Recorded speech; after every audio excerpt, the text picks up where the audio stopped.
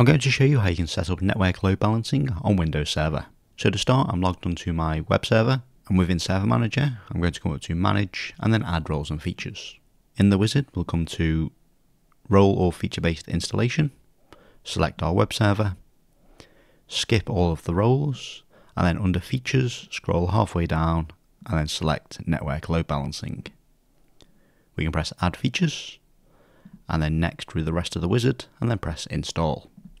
While that's installing on my primary web server, we will move over to the secondary web server and we'll install the same feature.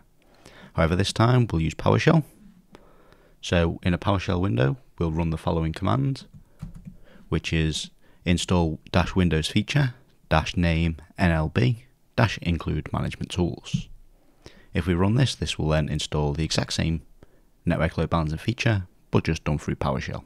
So while that's doing, if we come back to our primary web server, that installation has succeeded. So if we press close, and then under Tools, we should have Network Load Balancing Manager. Within here, this is where we can configure our network load balancer. So the first thing we want to do is right-click our network load balancing cluster, and then press New Cluster. For the hosts, we'll want to put our primary web server in. So I will give the IP address of my primary web server, and then press Connect. And that should automatically pick it up, and then press Next. So in the first pane of the wizard, we can set a priority for this host in the cluster. It can be between 1 and 32, and the smaller the number, the higher the priority. So as this is our primary web server, we'll give this priority 1. We can see that it's detected the IP addresses.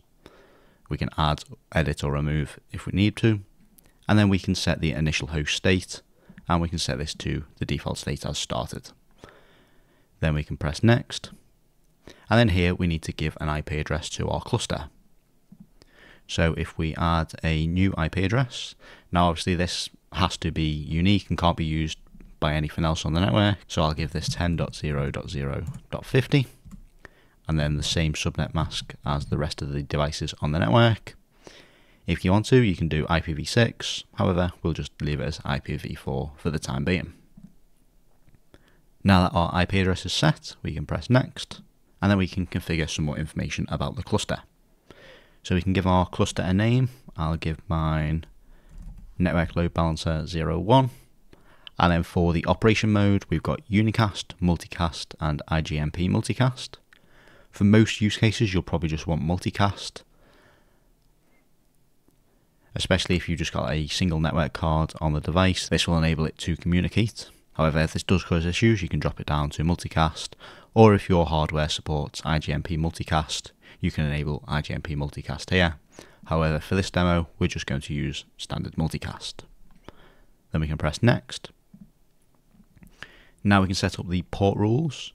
So by default, it allows all of the network ports through the load balancer.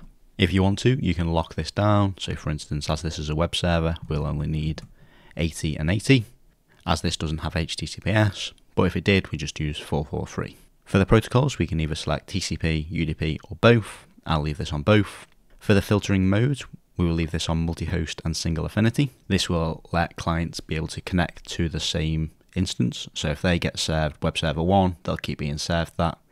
However, you can select no affinity, and that will mean every time a connection is sent, it gets served a random web server.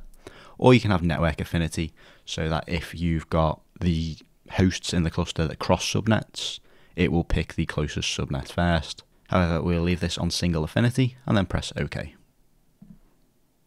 We can then press Finish, and then what this will do, this will then create our load balancing cluster. So if we give this about 10 or 15 seconds and then refresh, hopefully what should happen is this will turn from pending to converged. There we go. So we have got our cluster, which is set up on 10.0.0.50, and we've got one host currently within the cluster with an IP address of 10.0.0.30. Now to add more hosts, we can right-click our cluster and press Add Host to Cluster. Then to add another host, we can give the IP address of the second host and then press Connect. That's now shown as connected. It's picked up the interface IP, so we can select that and press Next. For the priority, this is automatically selected priority 2, as our first one has a priority of 1. Now you can only have 32 hosts within a single cluster, so we'll just select this one as priority 2, as this is our second web server. We'll leave the IP addresses all as default, and then press next. What this has done, this has automatically picked up the defined port rules of the cluster, so we don't need to make any changes here, and then we can just press finish. And then this will add our web server 02 into our hosts of the cluster. Currently it's pending, it'll take about 10 to 15 seconds. That should automatically change to converged and then fill in the rest of the information. So we'll just wait for this to finish. Now that's finished, the second host has been added to the cluster, and then both say they have a status of converged, so in theory this should now be working. So if I move over to a different host, so I'll come over to an independent server that is not in the cluster, and I open up a web browser. If we browse to the first host that is in the cluster, which is 10.0.0.30, it should return our web server. If I then browse to the second, which is 10.0.0.40, it should come to our second web server, which it has. And then if I browse to the IP address of our cluster, we can see that it has returned our first web server. So now we know that is working because we've gone to our IP address of the cluster and it returned one of the web servers. Now, something to bear in mind is even though we named our cluster NLB01, there are no DNS records automatically created.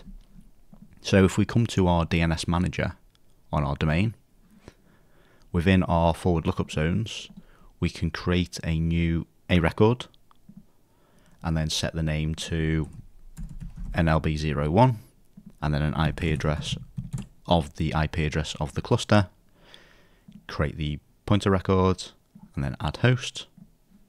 Oh, there is no reverse lookup zone on this. So now we've got our NLB01, so we can now go to NLB01 and it's returned our web server through the cluster. Now to check this is actually working, we can go back to our cluster, and then if we right click one of the hosts, we can go to control hosts and then we can stop it. So now one of our hosts is in a stop state and one is in a converged state, so in theory it should just return this second host. So if we come back to our load balancer and refresh, there we go, so refreshing our NLB01 load balancing DNS address has now served us up with our secondary server. So if we come back to our load balancing server, we can see that our stop server, we can just right click and then start. So that's reconverging now, and then after about 10 to 15 seconds it should go back into a converged state, and then once it's in the converged state it should start responding to the web queries again. And there we go, that is back in a converged state, and that will now be responding to queries that's sent to the cluster. So that is the basics of how to set up a network load balancer on Windows Server.